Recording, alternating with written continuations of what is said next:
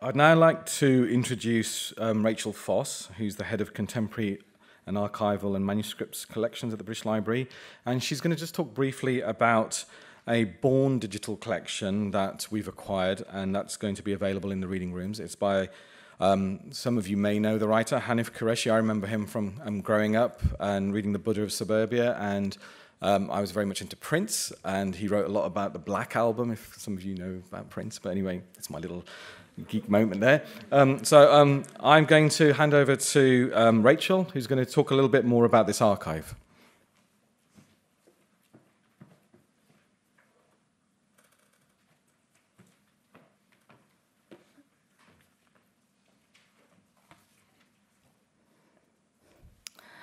Good afternoon, everyone. Yes, I'm Rachel Foss. I'm head of Contemporary Archives and Manuscripts. And that my collection area is essentially archives and manuscripts in both paper and born digital form, spanning approximately 1950 to the present and across all subject areas. I wanted to tell you a little bit, perhaps not just about the Hanif Kureshi archive, but a little bit about this subject area as a whole, born digital archives as a whole, what we have and what we're currently trying to do with them, with a particular focus on what we're trying to do with the Hanif Kureshi archive at the moment.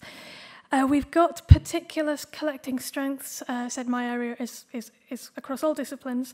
We have particular collecting strengths in literature, theatre and drama, in history of science, particularly cybernetics and evolutionary biology, and in politics and public life.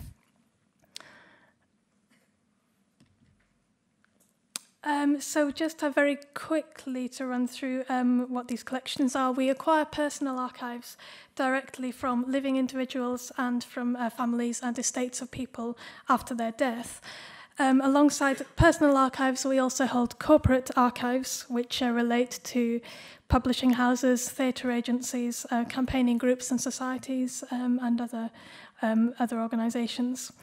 Currently, a lot of the born digital records we hold form part of larger hybrid collections, which also have traditional paper elements. And this is because we tend to acquire these collections towards the end of somebody's career. So somebody born in 1945 will have adopted computer usage relatively late in their careers, usually. But naturally, the nature of these collections are changing as computer usage and increasingly fragmented habits of computer usage take step and are reflected in our collections. So we expect it will only be a couple of years, if that, before we start to acquire personal and organisational archives that are wholly born digital. So a word on the types of material you can expect to find in these collections. Those are some examples of people we hold, Hanif Kureshi among them.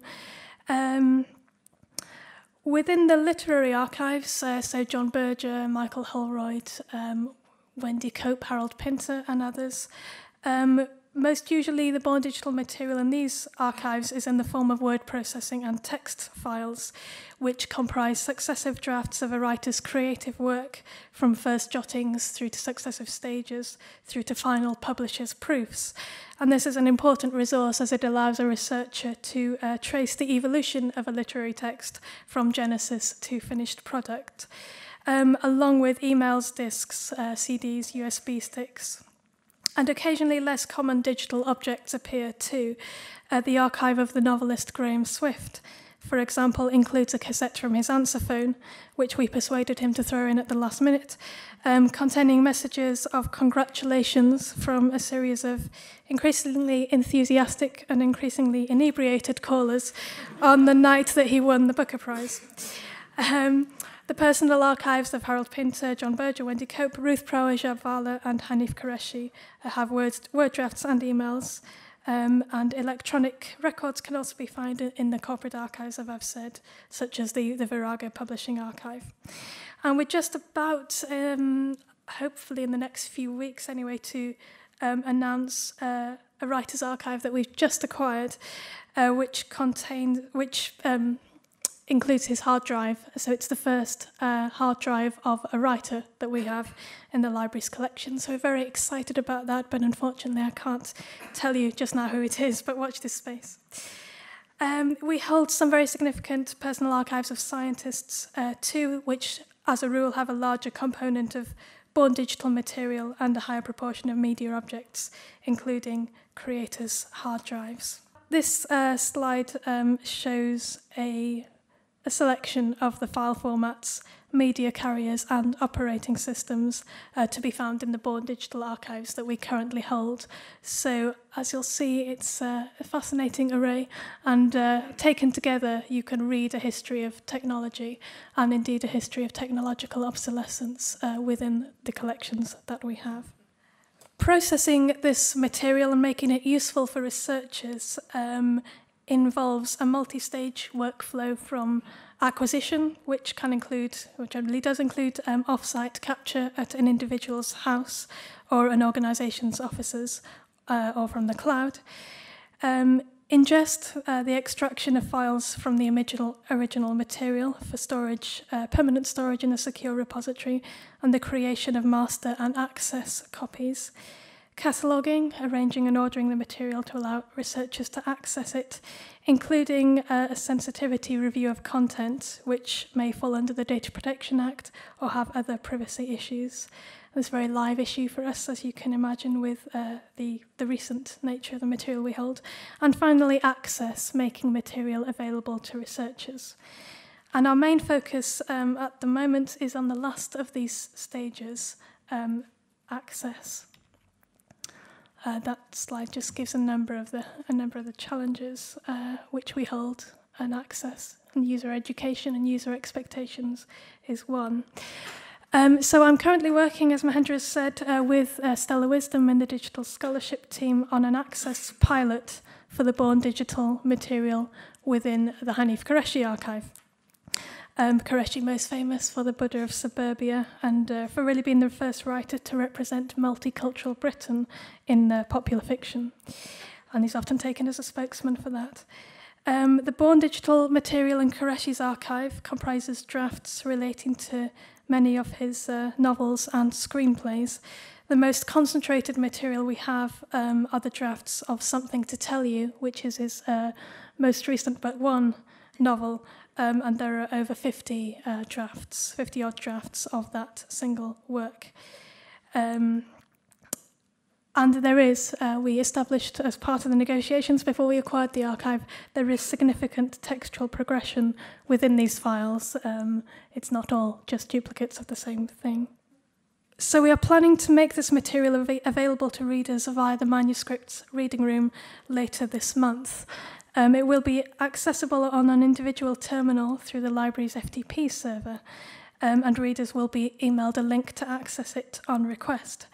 We're essentially adapting a model that is already in use in the library for researchers who want to access some of the collections within the British Library's Endangered Archives programme, archives that, because they contain sensitive personal data, cannot be made available online. Within the contemporary born digital archives, our access model will evolve. This is really, as I say, a pilot. We want to push some material through the pipeline to get it out there, let people get at it and see how we can improve our processes from that point. But we are very aware, of course, of researchers' expectations, and that's one thing we really want to talk a little bit more about. It's very counterintuitive. We realise to be asked to come to a physical building to access born digital records. But as is the case with some of the library's journal collections, licensing agreements with publishers and so on, to comply with copyright framework, copyright law, we have to make provision on site on the library's premises. A next step would be to negotiate with individual depositors and rights holders, and that may be a step further down the line. So we are currently looking for volunteers, really, and interested parties who can help us to test the Hanif Kureshi material specifically, and who also might be willing to offer us feedback and about our approaches to born digital material and models of access more widely. These discussions will be extremely valuable for us, as they will inform and shape how we treat this material. We want to be user-led in how we make this material available. As there's very little currently, this is the first access pilot in the British Library. There's very little of this kind of material available, publicly available through any institution.